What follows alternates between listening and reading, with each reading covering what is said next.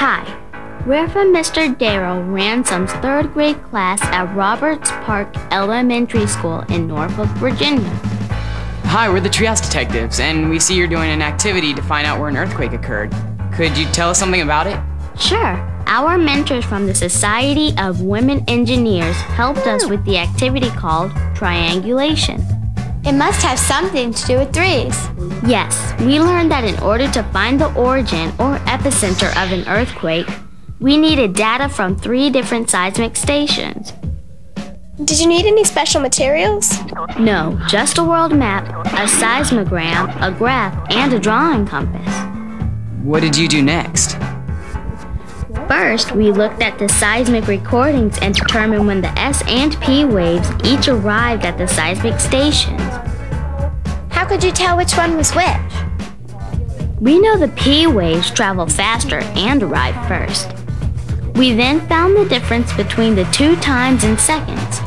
For example, at the Denver, Colorado station, the P waves arrived at 10 hours and 16 minutes, and the S waves arrived at 10 hours, 18 minutes, and 30 seconds.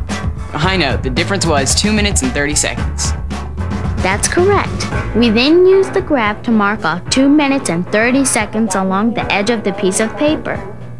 We slid the paper along the graph between the S waves and the P waves to find the distance in kilometers that the waves had traveled. How far did the waves travel? About 1,600 kilometers. After finding the distance the waves traveled, we located the city on the map. We used the map scale and our drawing compass to measure that distance.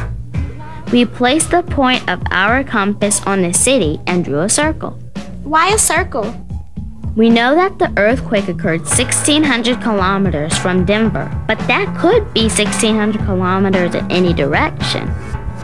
So we used 1,600 kilometers as our radius, and the earthquake occurred somewhere along the circle. How do you pinpoint the location?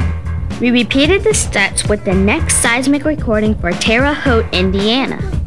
But the 2 circles intersect at 2 different points. How can you tell which one is the epicenter?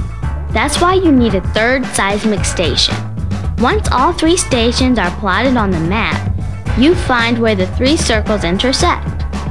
The intersection is the approximate epicenter of the earthquake.